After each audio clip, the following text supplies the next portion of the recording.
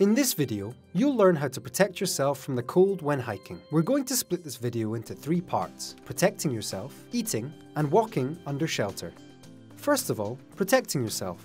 The most effective way to resist the cold is the method of using 3 layers of clothing. For the first layer, use a fabric for warm weather, which is breathable. For the second layer, use a fabric for cold weather, which is insulating. For the third layer, use a fabric which will protect against the wind and the rain. Make sure to protect the extremities of your body, because your body can lose a lot of its natural heat through the extremities. As a priority, protect the feet, the hands, the neck, and the head. You can also protect your skin, for example with a moisturizer or a protective cream. Secondly, eating. Make sure to eat regularly, for example dried fruit or cereal bars, so that your body produces heat. The sugars in these foods will be used quickly by your muscle and brain cells to fight the cold and give you energy.